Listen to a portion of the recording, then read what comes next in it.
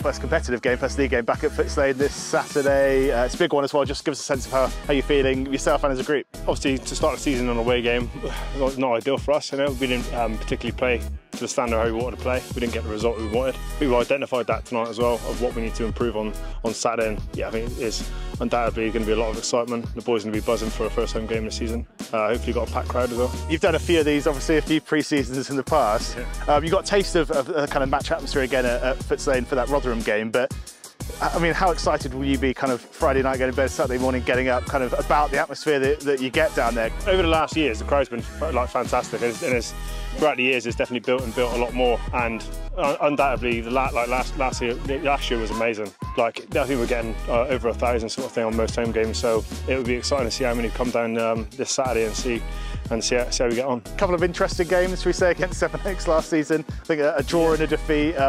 Does that give you a bit of extra motivation this year? I mean, Geordie said those results have been living rent-free in his head over the summer. Yeah, definitely. I mean, it's a game that we definitely want to attack, get 5 points out of it as much as we can.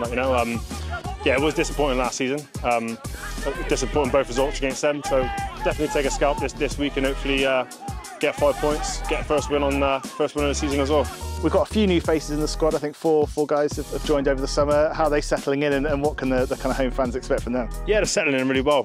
Still got one more coming over this week as well. I think Friday or Thursday. But the new lads that have come in, they settle in really well. Seem like real good boys.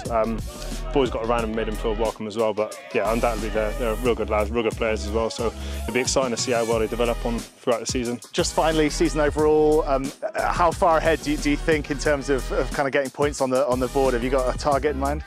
We do want to approach each week as it comes. I mean, and focus on that team coming forward.